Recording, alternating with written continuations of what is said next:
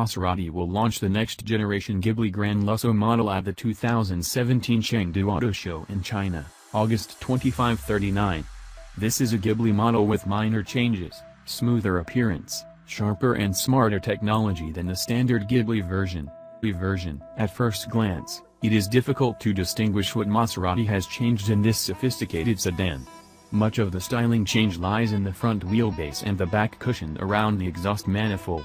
Ghibli's GranLusso front bumper is chrome-plated with luxurious looks.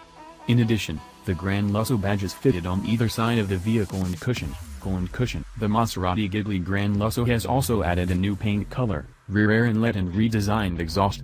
The Italian car company said Ghibli GranLusso gives a sharper look than the previous standard version. The new generation sedan is also equipped with LED headlights that automatically rotate when cornering. The Matrix High Beams headlamp system gives Ghibli GranLusso a wider, brighter vision. Maserati also claims that the Ghibli GranLusso has an active driver assistance systems, ADAS, to help drive the brand towards full auto driving. However, Maserati has not specifically stated the functions of ADAS. Maserati Ghibli GranLusso's suggested selling price as well as dealer price is still in the adjustment stage and has not been announced yet.